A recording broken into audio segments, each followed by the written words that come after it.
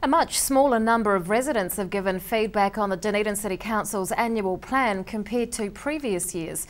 The council has received 602 submissions on the plan, which highlights priorities and suggests spending for the next financial year.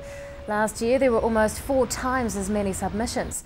Next Wednesday, a hearing is starting for the 78 submitters who've asked to present their cases to the council.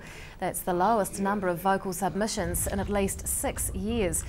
The most popular topic is cycleways. The hearing is set down for 2 days.